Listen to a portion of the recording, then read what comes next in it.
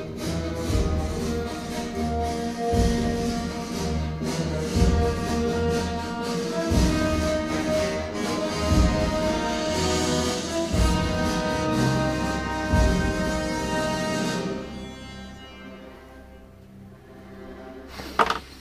like my Garry's Mod career, when it comes to the wiring aspect of a build, I didn't give a shit. And now here I am. Lucky enough, IT-Man was nice enough to put together this monstrosity for me.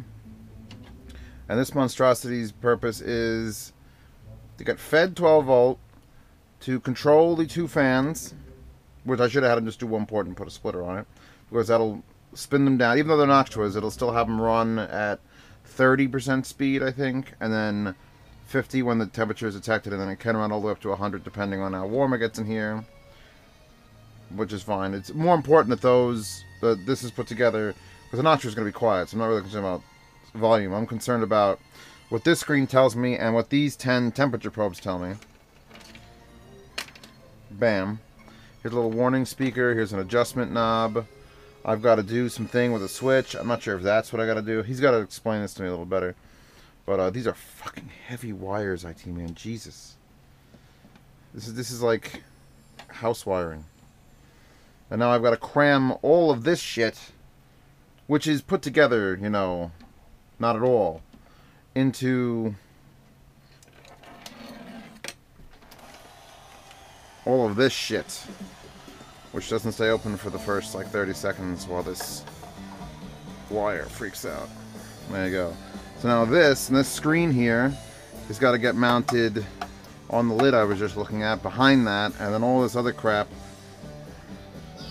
has to like live there, and then I gotta have the heat probes come down along this bottom ridge and stick out, and they're gonna get taped to the side of... I only have 5 hard drives currently, but Sushi's gonna send me another 2 drives that he's not using because he bought 6 terabytes. He's gonna give me his 2 3s. So I'll have 4 3s and a 2.5 and a 1.5 and a 1. Feels like I ripped this out of an android's chest. Told him to fuck off. So yay! Yay! I want to go to Hawaii. God, this feels so fragile and like I'm gonna break it.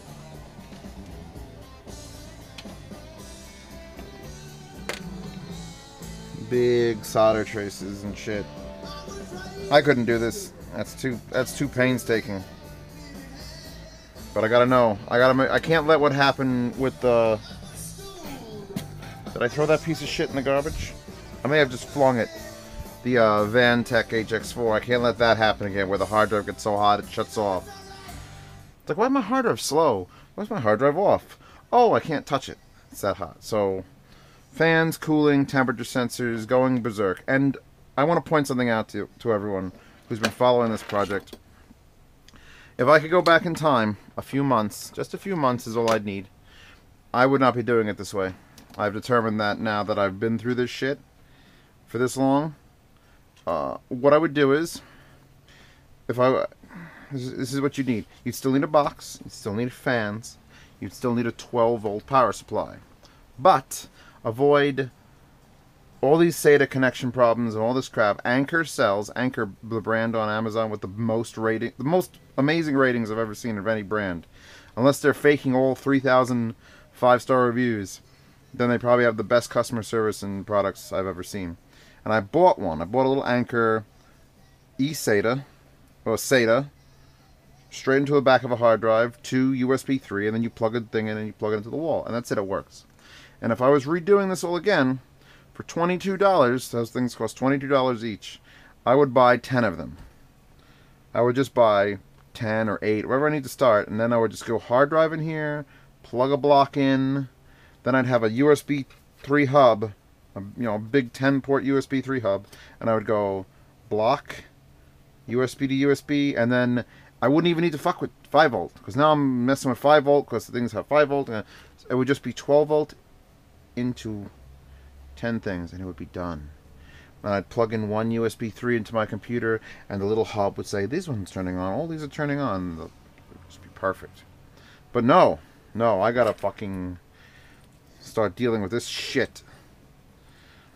So, can't go back in time. Gotta commit now. We're committed to this. You would lose a lot of features with that. I wouldn't get any LED indicators or anything, which this is gonna have. Here, look what I got. Here are my little bar graph LEDs, and I finally got a battery to test them. What color is this? Green. Green. That means these are the yellows. Other way. No, my god, those are the reds. Imagine 10 of though. There's, I bought 2 because I screwed something up. So there's 10, 10, and then green. No yellows. No, there's the yellows. I like yellow. No one does yellow LEDs anymore. They're old school. Why can't I get that one to light up? Tell me that one's broken. I'll be so pissed.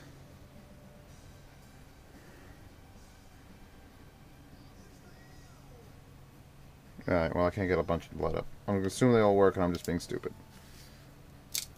Back into the phone. So, these also have to get wired. So, oh my god, there's going to be 20 wires from each of these. From each of them. So that's 60 fucking wires. Little thin wires that are going to be mounted on the back here so I can see them because it's supposed to stand up. I'm supposed to see that end of it. And those wires have got to come all the way the fuck down here where I'm putting the goddamn controllers. So fuck. Fuck wiring. It's starting to get hot and I don't have my air conditioner in. It's sweaty and humid and shit. But I persevere. And now I got to deal with if I've got this 110 here. Am I putting the board behind it? And I'm making the fanny fan spin. Oh, speaking of fanny fans. There will be a future episode of Mad Science Hour where I build a $140 audiophile fan. It's coming up. It's coming up. Because it's fucking hot. And it's too cool. It's cool to put a goddamn air conditioner on. Because that one just buzzes away and no one wants to listen to music with an air conditioner buzzing. So I spent way too much money than I should, but I think it was just the sweat talking. Going like, you need a fan. These consumer grade fans aren't good enough, man. You gotta build a fan. It's gotta make it cool. So there'll be a fan build coming up whenever the hell the fan comes here. I'll go sleepy time. To wrap with this.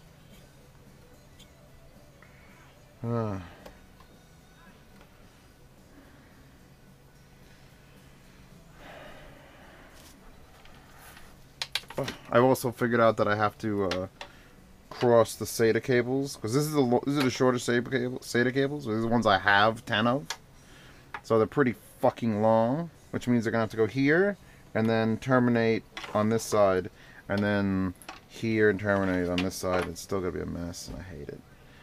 It's bad future proofing from my point of view, but it's still gonna end up working. I hope.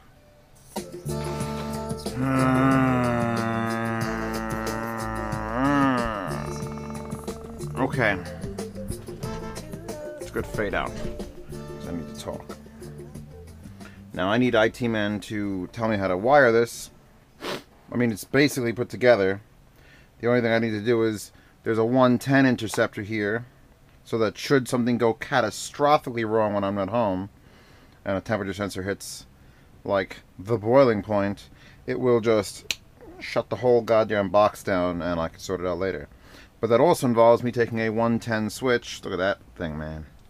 Look at it. It's like little boards all put together. Made in America. They don't even make switches in America. HND Lab Inc. list. 3/4 of an amp, 125 DC, or 1 amp, 125 AC. So I need a temporary, like, flip the power switch, and this button's going to turn it on. It's going to click on the relay that allows 110 to pass through. And then everything's going to start. Now, I remove the bottom, obviously. That's sitting over here. Here's where the temperature probes are going. The bundle goes up here. And then I'm left with this fucking catastrophe. The power supply I pulled out. It's over there. Here's a little speaker. Here's a little thing. Now, I believe the spark fun has to be that way for the screen to be correct. And it's going right here. This is where it's going. Now, I don't have much room above this because the power supply rests flush, which is currently there. So I'm going to have to cut out all the hex below this. All that hex below it's got to come out. And I got to cut exactly the hole the right size, and it's going to sink down, hopefully. These two things are relatively flat. They're just going to sit there and be happy. Then there's this fucker with the big relay on it and the giant sticking up adjustment knob. And I have no place to put that. I have this 5 volt here that I could possibly move over to the side, but I'd rather not. I mean, I could just leave it like this, because here's this line here. This is where the power supply ends. So, bam, it'll just look like that. It'll just be sticking up like a reach. And I'm really a little bit leery about having 110 run all the way up and then across to the thing and then back out. And then, so it's, do I reverse this whole setup?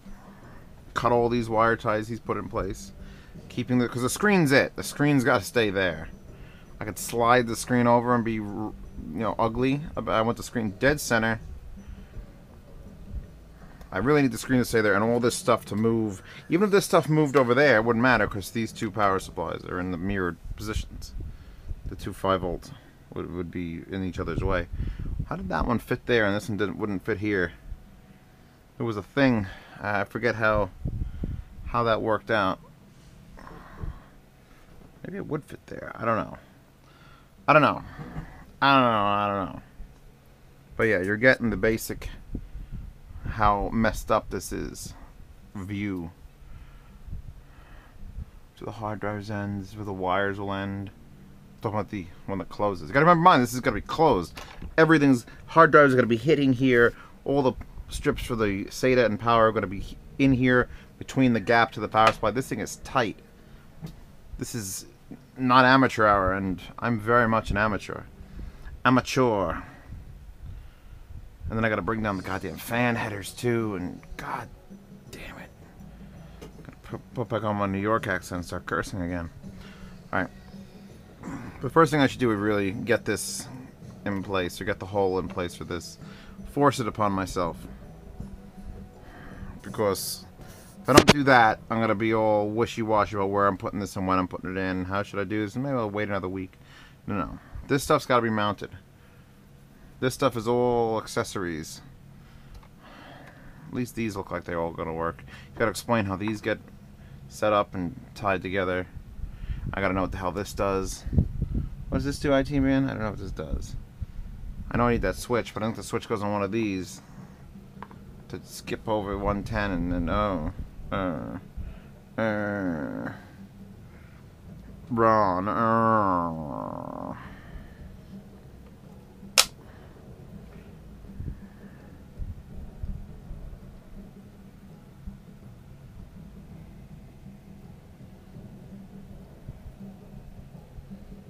It's a fucking mess in here. To Miss Saigon. Sit down. This is how I'm working right now. Just staring off to the distance.